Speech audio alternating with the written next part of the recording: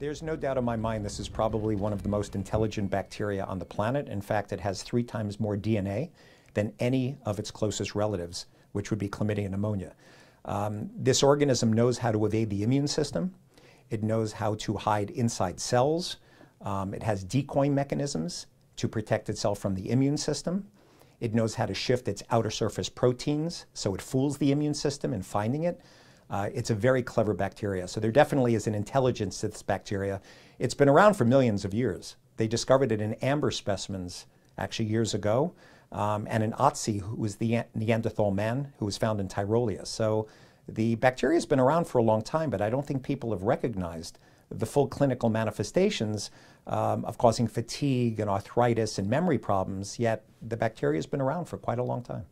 Well, like any new disease, there are always 2 camps who debate the existence of a disease and how to diagnose and treat it.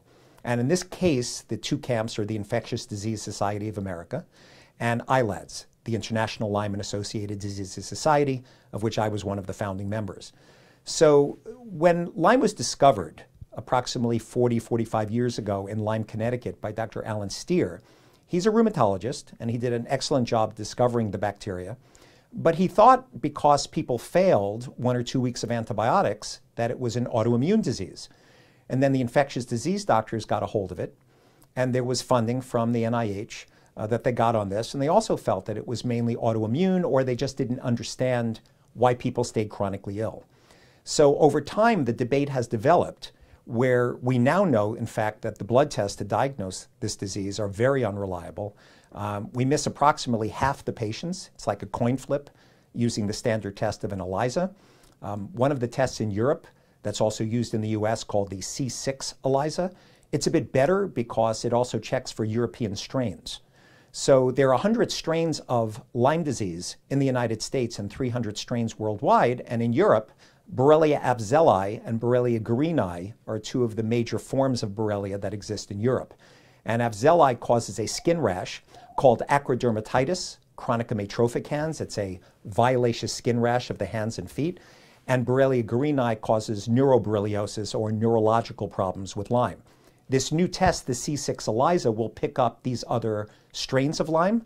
So a lot of the doctors, when they don't find it, they're using an outdated form of an ELISA. It is much better, in my opinion, to use the C6 ELISA and to also use a Western blot with a laboratory that looks at several different strains of Lyme. It's become a taboo subject because there's a political aspect to this disease. It's not just a medical disease. So for example, in the United States, doctors' licenses have been taken away for diagnosing and treating this. Medical boards have come after doctors. Fortunately, in New York State, where I practice, the governor signed a bill about 2 years ago protecting doctors in New York State for diagnosing and treating it. There are other states that have followed. But unfortunately, in Europe, for example, in France, I know doctors who've had their license taken away. And many doctors are scared to treat this disease because European governments and many other governments, Australia, they're using CDC guidelines. And the problem is that the CDC said on their website that Lyme disease is a clinical diagnosis. You're only supposed to use the test for making a clinical diagnosis, but the insurance companies took this definition and they told doctors this was the only way to diagnose it. So many doctors are thrown out of insurance companies for not following the insurance company guidelines. There are conflicts of interest of some of the members of the Infectious Disease Society of America. Some of them do make money from some of the Lyme tests. And they've been getting funds from the NIH for quite a long period of time to hold their same viewpoint, which is that it's an autoimmune phenomenon, there's damage to the body, or we just don't know why people are sick. Except in the middle of a #1 worldwide spreading epidemic, it's just not acceptable to say we don't know why these people are staying ill. So in 2013, the CDC revised their estimates, and they said that there was a 10-fold increase in the number of Lyme cases from 30,000 to over 300,000 cases a year. However, we know that they are not counting the people who have been diagnosed with chronic fatigue syndrome, which is 3.5% of the American population, fibromyalgia, which is 1.5% of the American population. So there alone, you're dealing with millions of people that may have Lyme disease because the way you make the diagnosis of chronic fatigue and fibro is someone who's tired, they have aches and pains, they have sleep disorders, they have memory problems, and their autonomic nervous system the part of their nervous system that controls the blood pressure, is thrown off. Well, you see that with chronic fatigue, with fibro, and with Lyme. So the numbers, I think, are grossly underestimated. I suspect there's probably at least 1 to 2 million people a year getting Lyme disease in the United States. The World Health Organization has shown that there's millions of people across, especially Western Europe, that are getting Lyme disease, in the Balkan countries. And we know in China that up to 6% of the Chinese population has had and been exposed to Lyme. And I know that because I met with the head of the CDC in China. The Chinese government invited me over as a consultant and told me privately that those were the numbers, which would mean 6% of 1.4 billion people. You're dealing with 50, 60 million people. You're dealing with huge numbers of people who have Lyme disease. In 2015, the CDC then revised the estimates and said that there was a 320% increase in the number of counties affected in the United States, that it was spreading in all directions. So because the blood tests are unreliable, the ELISA will only pick up approximately half the people. And the fact that the insurance companies have adopted the ELISA followed by a Western blot, which is what the CDC uses to epidemiologically screen large numbers of people, we find that the insurance companies are not really adequately diagnosing these people. And therefore, instead of getting to the source of the illness, they're just allowing their doctors to give these people medication to treat their pain. They may take Aricept patches and Namenda for their memory problems. They may take anti-inflammatory medicines and Neurontin for their neuropathy and their pain, but they're not getting to the underlying source. And I suspect that they think they may be saving money doing this because the insurance companies at this point are suffering in the United States. Our healthcare system is certainly in disarray at this point. And I think that we do need an overhaul of the way we do practice chronic disease medicine. But I do think the insurance companies, they know there are 2 guidelines for treating Lyme, and they have chosen the guideline that basically says that very few people get this disease and need to be treated. So I think that needs to be addressed from a political issue, and hopefully the 21st Century Cure Act got passed in Congress just this past year. Hopefully we will have better answers for Lyme, which the insurance companies will adapt in the next couple of years. Doctors need to be aware of this disease because it is going to affect the future generations of America. For example, mothers can transmit Lyme disease as well as other tick-borne infections like Babesia, Rocky Mountain spotted fever, Bartonella. These can all be transmitted to the fetus. And I know for a fact that OBGYNs generally are not screening women for Lyme disease and tick-borne disorders before they get pregnant. If they would use the questionnaire that's in my book as a simple screening tool, they would see that these women have a multisystemic illness. They're tired, they're achy, they have a headache. The key to Lyme disease, however, is migratory pain, migratory joint pain, migratory muscle pain, migratory nerve pain. If OBGYNs were to ask these questions, they'd be able to see if a woman about to get pregnant has Lyme, or a psychiatrist who has a patient come in and say, I'm depressed, I'm anxious, I have obsessive compulsive disorder, I'm schizophrenic. Lyme causes every neuropsychiatric manifestation that psychiatrists see. A psychiatrist would want to hand out this questionnaire to see if they have a multisystemic disorder. So because Lyme will affect the heart, the cardiologists need to be looking into it, right? We had a young man in Poughkeepsie years ago who came back from Rhode Island, and he had a flu-like illness.